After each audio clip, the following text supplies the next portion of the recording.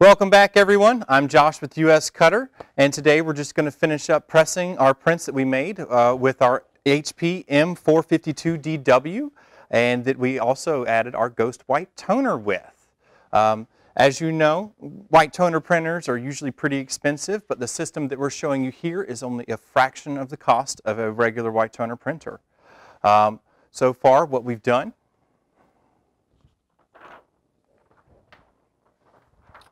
we have two prints here. We've got a print here that I used the Ghost White toner on. You'll see that it's got the white layer on the back of it. And then here on this print, I have a print without the Ghost White toner on that. And we're just going to show you what the prints are going to look like pressed to a dark t-shirt with the toner and without it. So, as you know, we have our press here, one with the white toner and one without the white toner on it. So the first thing we're going to need to do is make sure that we have adhesive on both of these. Since we are using the Forever Dark no-cut laser transfer paper, I've got my heat press set to about 315 degrees. If needed, you can take it down to 305, but I prefer 315 personally for marrying the A to the B sheet. And I'm going to press it together for 90 seconds. The first thing that we're going to do is we're going to lay down our parchment paper. Parchment paper comes with each pack of Forever Dark or Forever Flex Soft that you get, so it will be included with each one. So no worries on that. I don't recommend using Teflon. Teflon takes away a bit of the heat that's needed to actually make the adhesive adhere to the toner, so you kind of want to stay away from that. So, just want to show you. You may know this or may not. With the Forever paper, the side that we print on is going to be the side that has this little film on it. So see how I can kind of scratch it off? That film allows the laser toner to attach to the A sheet. Now here on the B sheet, where we have all of our adhesive, you'll notice that we have two sides. The back side has this yellow writing on it. The back side has this yellow writing on it. And the white side has nothing on it. The white side is the adhesive side that we're going to want to put towards, or that you're going to want to put down with the toner. So again, adhesive to toner. Now, it's very important that you leave the adhesive side up and the toner side down, because when you're peeling it, you want to leave that A sheet with the toner on it nice and flat so that it doesn't rip up or come off on the, you want to keep it nice and flat so that it doesn't rip the toner off onto the adhesive. So that's why you want to keep that A sheet flat. So now I've got everything set up. I'm making a sandwich out of my parchment papers. And I've loved this dual platen heat press that we have here. It is great for this. You know, usually you want to keep even pressure with, a swing arm press with these, but this does a great job keeping even pressure. And plus it's auto open, so now I can just walk away and leave. It's very important that as soon as the press opens up that we separate the A and B sheet as quickly as possible. Woo. All right, so I've got it. I'm going to hold my A sheet down flat, pull up the B sheet, and I'm not pulling it hard, I'm just kind of rolling it. You want to keep an evenly, you want to keep a nice steady tug while you're separating it, because if you start to yank it at the end, it'll rip off some of the bottom parts. As you can see, I didn't have any issue at all here. Now, you notice that I've got a little bit of the adhesive that oozed out around the corners, so we're going to make sure we get a pair of scissors and cut that out. Now we're going to get our second press ready. This one is going to be without the white toner on it. So again, A sheet with the film on it, going down first, where the toner is facing up. B sheet, the side with the adhesive that has nothing written on it, it's going to go face down on the toner. Again, I have a sheet of parchment paper beneath it and a sheet of parchment paper above it. Again, this parchment paper comes with each pack of the Forever Dark papers.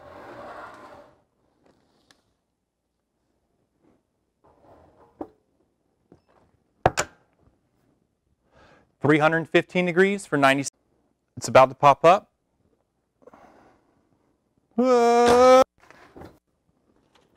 So, again, make sure that we keep the A sheet nice and flat at the bottom. Put a little finger down, hold it, and then just slowly roll this up.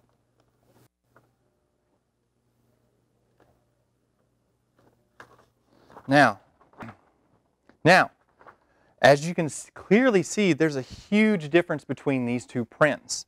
The reason that you're seeing such a difference is this doesn't have that white layer beneath it, so it can't pick up all the spots where there's barely any toner. Because we don't have that white underfilling that's adding the color like we do here in this top one, you're not going to get the adhesive to cover it just like you should.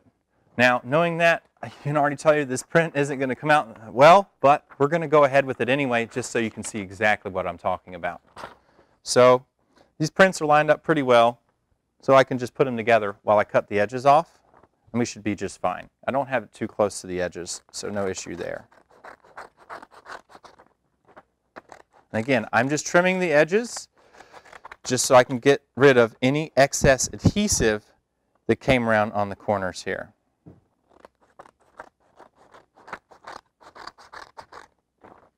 I know you might be like, Josh, this is kind of sloppy, but it worked out fine because I don't have adhesive near the edges. So, first thing we're going to do,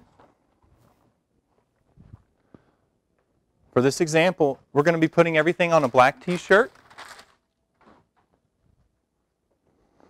So, again, I'm going to use this wonderful heat press, not worry about burning my hands or anything, and just slide it on out.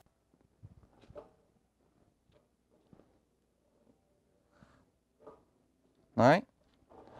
As always, you just want to pre-press your shirt. Now, I know not everybody wants to press shirts at 315 degrees. Again, you don't have to.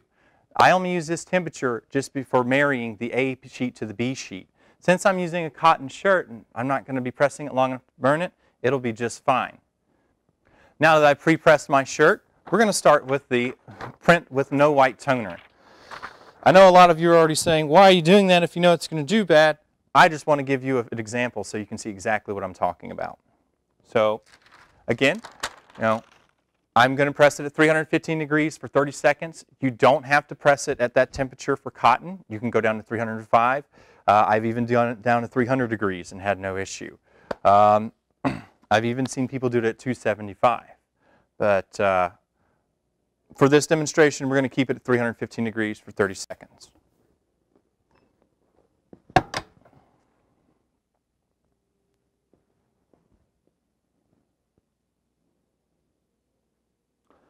So if you're wondering about what type of pressure I'm using, about 60 psi, or you can't really tell what that is with these when you turn the knob. But there's a good test. You can put dollar bills around the edge if you have lots of money. You can put a dollar bill around the edge, and when you shut it and it makes the dollar bill curl up, then you have enough pressure for marrying the A to the B. So now, got it pressed. It's not going to be a hot peel like it was when we were separating the A to B. So we're just going to leave this over here and let it cool down. I say that, but I'm going to slide it over and let it sit underneath here while I set up the other shirt. But it'll be cool, I promise.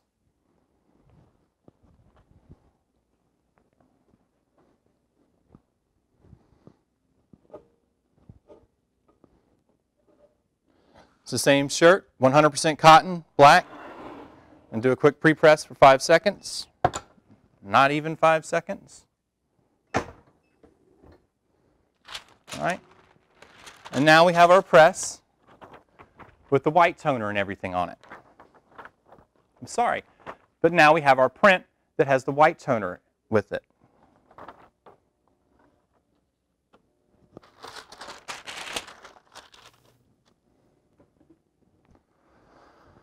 Again, 315 degrees for 30 seconds, just like the last press.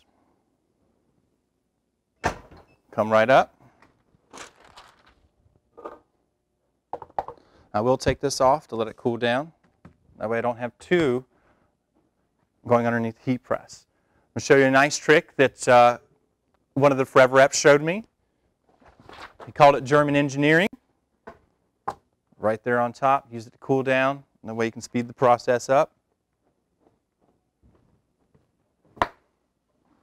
Now, you only want to peel away when it's cool to the touch.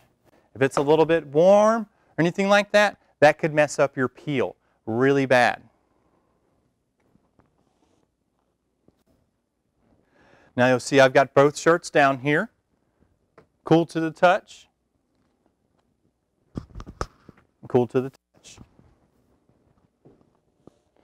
So, when we're peeling it, you don't want to pull straight up.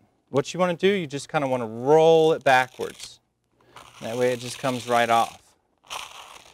But you're like, Josh, that looks horrible. Why didn't that come out right? It's because we didn't use white toner with it. We didn't have that underlaying option. We didn't have all the underlaying toner, so the adhesive couldn't stick to it. So now we have this, I don't know, it's not even a Galactic Kitties heating pizza in space anymore. So we'll just put that over here for now. So now we've got the image with the white toner on it. Same thing with the forever paper. You just want to hold it tight and then roll it back.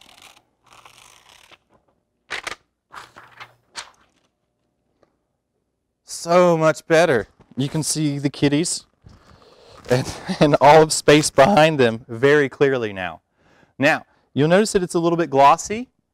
So what we're going to do is just one final press for just a few seconds to make sure that our image is nice and imprinted into the fabric.